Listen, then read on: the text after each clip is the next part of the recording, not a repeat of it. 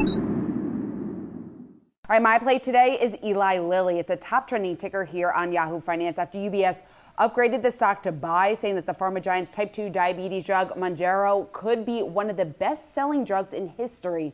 Now, UBS sees peak sales of $25 billion if the drug is also approved as an obesity treatment. Now, clinical research shared last spring showing that the drug helped people lose up to 22% of their body weight. The stock has actually done pretty decent so far this year. It's in the green compared to the losses that we're seeing in the broader market here.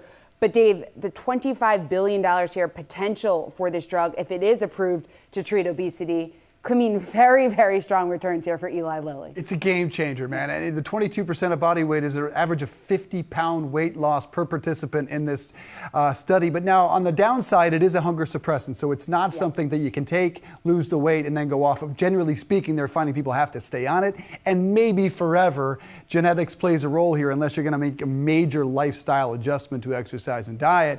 Anecdotally, talked to a couple of people out of my neck of the woods playing golf that are trying to get their hands on this diabetes drug that's used for weight loss, offering to pay 4, 5, 6, 7 times what it costs and cannot get their hands on it. This thing will fly if and when approved.